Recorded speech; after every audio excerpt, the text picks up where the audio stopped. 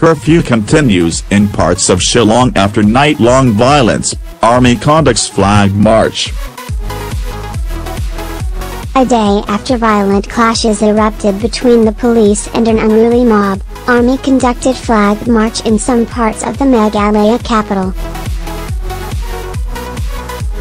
Curfew continues in parts of Shillong after night-long violence, Army conducts flag march. A day after violent clashes erupted between the police and an unruly mob, Army conducted flag march in some parts of the Meghalaya capital. Violence. Superintendent of Police, City, Stefan Rinja sustained injuries after he was hit by a rod and has been admitted to the Shillong Civil Hospital. At least 10 people, including policemen, have been injured in the violence, which has triggered demands that the government take action against alleged illegal settlers in the area.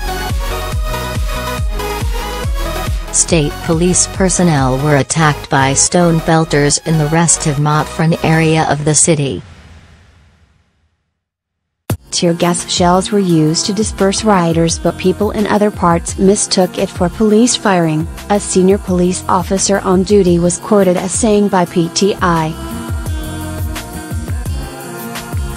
Meanwhile, the army conducted flag march in some parts of the Meghalaya capital. The flag march was conducted late on Friday in the Matfran area after the clashes broke out in the city a day earlier. The army is on standby and will be deployed if the situation warrants. The situation is still tense but under control, Deputy Commissioner of East Khasi Hills District, Peter Estkar told DNs on Saturday.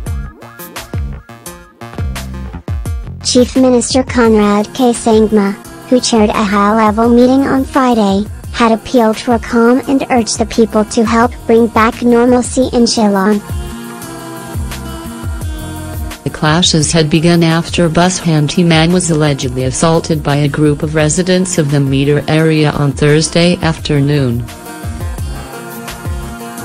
Trouble escalated when rumors spread on social media that the handyman had succumbed to injuries, prompting a group of bus drivers to converge at the Meter. The police had to fire tear gas shells to disperse them, officials said. The handyman and 3 injured persons were taken to a hospital where they were released after being administered first aid. The East Khasi Hills District authorities had imposed night curfew in the entire city from 10 p.m. Friday, till 5 a.m. Saturday, to maintain peace and prevent arson. One person, accused of being involved in the assault of 3 local boys, has been arrested and the police are looking for his accomplices. Curfew, which was imposed since 4 a.m. yesterday in at least 14 localities under Lumbingdre Police Station and Cantonment Beat House, continues, District Deputy Commissioner P. Estkar told PTI. He added that there was no curfew in Police Bazaar and Uda Bar Bazaar areas even as shops, schools and banks in these areas remained closed.